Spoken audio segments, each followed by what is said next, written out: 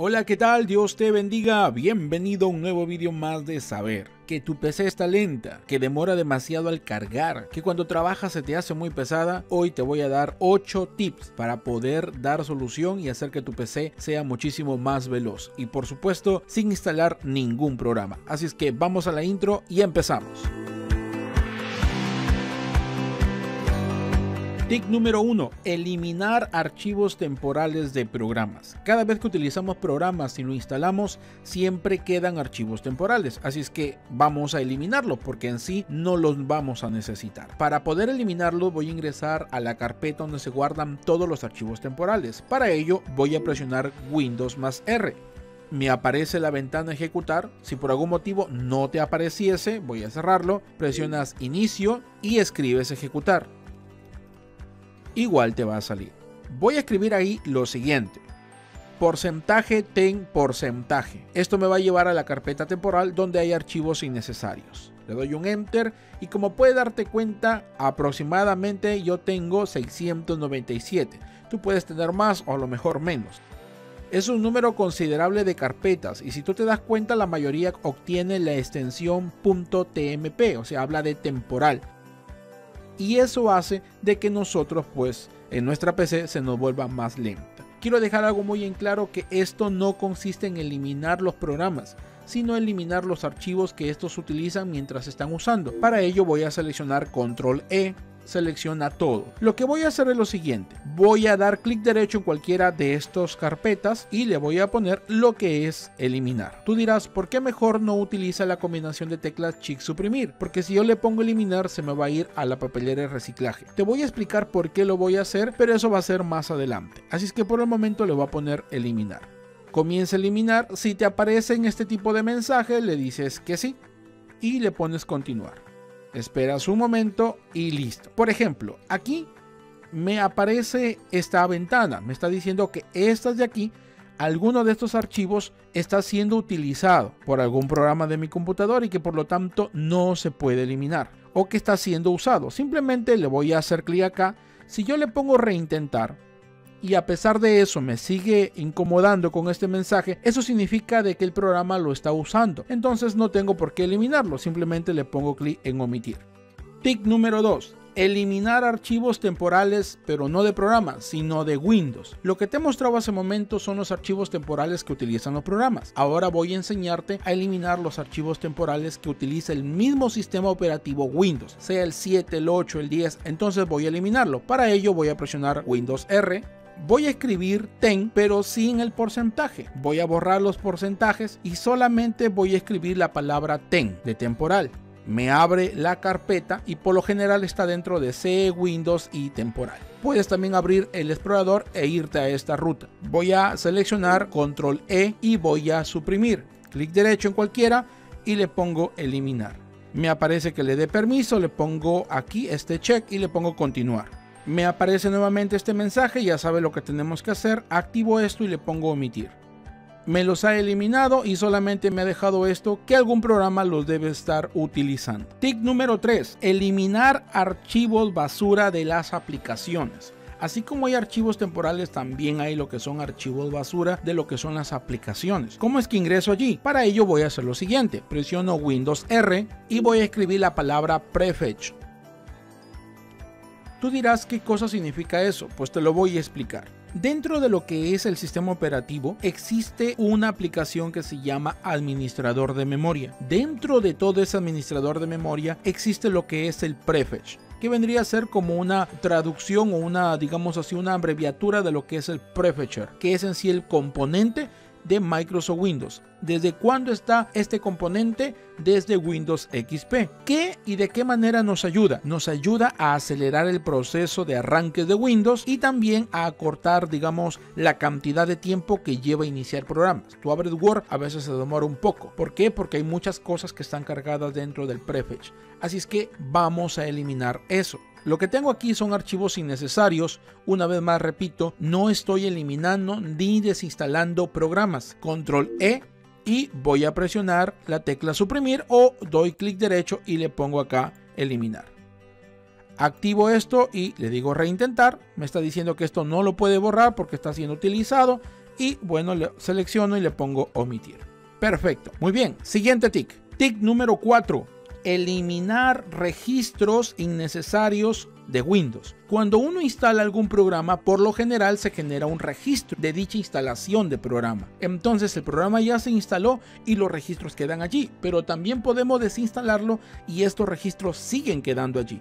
Así es que vamos a eliminar los registros que son innecesarios y que generan carga de memoria y que hacen que nuestra PC se vuelva un poco más lenta. Para ello voy a presionar la tecla de inicio y voy a escribir visor de eventos. Aparece ahí la primera búsqueda, hago clic y me aparece esta parte. Ahora tú dirás, ¿dónde es que tengo que eliminar? Te explico. En la parte izquierda aparece lo que son registros de Windows. Al hacer clic en aplicación, mira la cantidad de registros que en este caso están aquí. Hay un total de 30.795 registros y todo eso hace que nuestra memoria se cargue. Así es que voy a dar clic derecho y le voy a poner vaciar registro. Me aparece esta ventana y me pregunta, ¿qué quieres hacer con estos registros que no se está utilizando, ¿no? Entonces no le voy a poner guardar y borrar porque no hay sentido. ¿De qué sirve de que lo borre y al final que lo guarde? Es como crear una copia. Yo no necesito una copia. Simplemente le voy a poner borrar. Y listo, se acaban de borrar. Y eso lo voy a hacer con cada uno. Igual en seguridad. Igual en instalación. Sistema. Y eventos aquí reenviados, aunque no hay ninguno, pero una manera también de explicarte que se tiene que borrar. Listo, acabamos de eliminar registros innecesarios de los programas. Tic número 5, un tic que nos va a ayudar de mucho, eliminar espacio de disco. Para ello voy a abrir el explorador de Windows, presiono Windows E y se me abre el explorador de Windows. Voy al disco C y le voy a dar clic derecho y le voy a poner propiedades. ¿Por qué voy al disco C? Porque es aquí donde tengo instalado el sistema operativo. Le voy a dar clic derecho, propiedades, me aparece esta ventana y bueno, tú te das cuenta aquí el espacio que aún me queda, ¿no? Que es 62.8. El tuyo puede variar porque tu disco puede también, en este caso, pues tener mayor capacidad o menos. A lo que vamos es a esto. Hacemos clic donde dice liberar espacio. No te voy a explicar cada uno de ellos, pero en sí es necesario pues que limpiemos cosas que no estamos utilizando. Yo puedo activar cada uno de ellos, pero lo que yo me voy es a lo siguiente. Si tú te das cuenta, aquí yo he activado papelera de reciclaje. ¿Por qué? En el tic número 1 yo te expliqué que yo estaba eliminando lo que eran los archivos temporales de los programas, pero te dije también que podía presionar Shift suprimir para que ya no se vaya a la papelera. Sin embargo, ¿por qué no lo hice? Justamente para explicarte esta parte. Cuando tú eliminas archivos y solamente le pones suprimir, supuestamente tú dices ya desocupé espacio en el disco, pero no, esos archivos se quedan aproximadamente unos 30 días. Lo que tú tienes que hacer es eliminar dentro de tu papelera. Entonces aquí existe la opción de papelera de reciclaje. Yo lo voy a eliminar porque se sobreentiende que son los archivos que hemos ido borrando en los tips anteriores. Quiero también recalcar algo muy importante. En mi caso no me aparece aquí descargas, es decir, esta carpeta, la carpeta descargas. Por lo general, cuando tú instalas tu sistema operativo, Windows por defecto tiene la ruta que todo lo que descargues, programas, aplicaciones, todo se va a descargar, valga la redundancia, en la carpeta descargas. Si a ti te apareciese por aquí la carpeta descargas, de repente tu versión de Windows aquí te aparece descargas, ten cuidado si lo seleccionas o no, porque si tú seleccionas, vamos a suponer que esto aquí diga descargas y tú lo activas, entonces vas a eliminar todo lo que está dentro de descargas y a lo mejor tienes cosas importantes, así es que hay que tener muchísimo cuidado. Si tú ves que acá en descargas tienes cosas importantes, simplemente no lo actives para que no lo borres. ¿Quedamos? Recuerda eso, muy importante. Pero también quiero decirte algo. Trata de no llenar tu disco C, sobre todo eso porque es donde se instala el sistema operativo, con archivos con cosas innecesarias. Mándalo al disco D o al disco E, o si tienes un disco externo, guárdalo allí, porque el disco C es donde mayormente entran los virus y es el que más se formatea. Entonces, hasta aquí yo puedo eliminar 2.64 GB. Ahora, ¿podré eliminar más? Sí, aquí, donde dice limpiar archivos de sistema. Hago clic, espero un momento que carga, eso puede tomar cierto tiempo, tienes que ser paciente, y aquí me está mostrando lo siguiente. No está diciendo que vamos a eliminar el antivirus, sino los reportes, los análisis que has hecho. Ya eso es innecesario, lo podemos seleccionar y lo podemos eliminar. Y como te dije, yo voy a eliminar lo que es papelera y reciclaje. Si aquí te apareciese descargas, verifica que tengas cosas aquí que de repente te puedan ser útiles. Yo voy a eliminar un total de 2.99 y listo. Voy a seleccionar donde dice aceptar. Me dice si quiero eliminar archivos. Le digo que sí. Le pongo clic en aceptar y listo. Vamos al siguiente tic. Tic número 6, deshabilitar programas al arrancar Windows. Esto me va a ayudar a que yo libere memoria RAM. ¿Dónde se guardan los programas cuando yo empiezo Windows? Cuando yo prendo mi laptop, mi computadora y se inicia el sistema operativo. Vamos a verlo. Voy a presionar las teclas Control, Shift o Mayús y la tecla Escape. Control, Shift, Escape. Me va a llevar a lo que se conoce como el administrador de tareas. Si no puedes ingresar por Control Shift Mayús, entonces haces clic en esta barra y haces clic donde dice administrador de tareas. Es lo mismo. Me voy a ir a lo siguiente, donde dice inicio. Voy a aumentar esto al máximo y si tú te das cuenta, aquí yo tengo varias cosas habilitadas. Si tú te das cuenta, algunas cosas ya he deshabilitado. Una vez más repito, esto no lo desinstala, simplemente estoy deshabilitando el servicio. Cuando yo comience a utilizar el programa, entonces pues se carga nuevamente. Pero no es necesario tenerlo cargado porque eso satura la memoria. Entonces aquí por ejemplo me dice actualización, yo lo voy a deshabilitar cada uno de ellos. Porque no es necesario, funciona de la mejor manera posible. Esto por ejemplo es de mi mouse y también es de mi teclado, así es que esto lo dejo. Esta es la tarjeta NVIDIA, mi tarjeta gráfica, lo dejo allí. El otro está lo que es el Windows Defender, esto lo dejo allí y solamente dejo lo más importante. Si tú te das cuenta, yo aquí tengo 3 veces repetido esto, si es que no es necesario que los tenga los 3, voy a tener que tener solamente uno. Y listo, entonces solamente me quedan 4.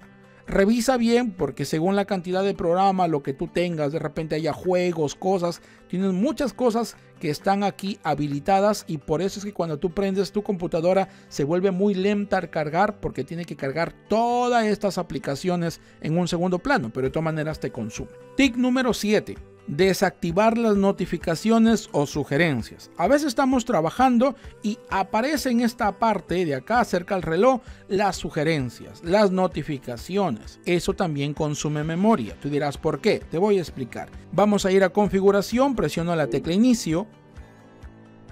Me voy a esta parte, a este icono del engranaje, hago clic donde dice configuración y luego selecciono donde dice sistema. En la parte izquierda me aparece esto, notificaciones y acciones.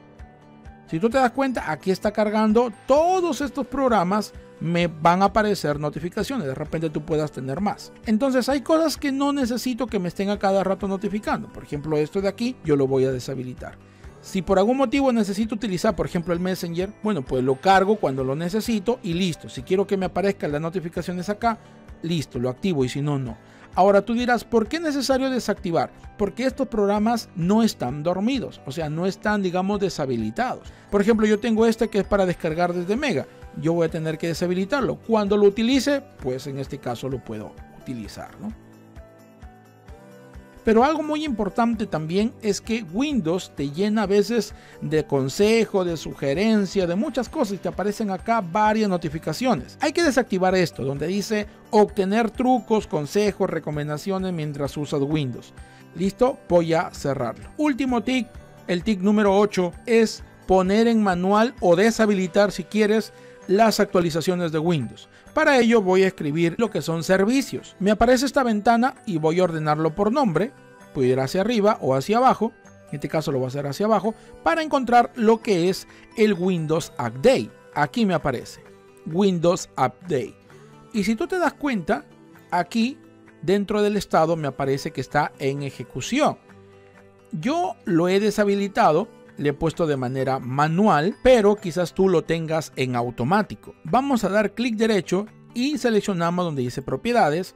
Y si tú lo tienes en tipo de inicio, lo tienes automático, yo te recomiendo que le pongas en manual para que al menos te pregunte si quieres o no quieres actualizar.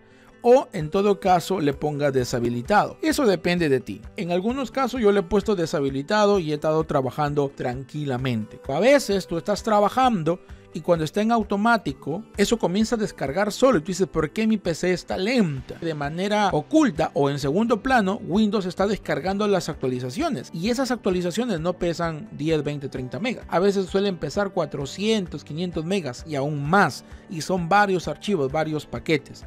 Déjalo en manual o si no, en todo caso deshabilítalo. Yo lo voy a dejar en manual, le pongo aplicar y luego a aceptar. ¿Qué te recomiendo? Que reinicies tu computadora y al reinicio va nuevamente a hacer ese refresh y va a comenzar a trabajar mejor. Déjanos en tus comentarios qué te ha parecido este vídeo. Si te ha gustado, regálanos un like, suscríbete, comparte a través de tus redes sociales y listo. Te dejo con otro vídeo más del canal y recuerda que el conocimiento es infinito.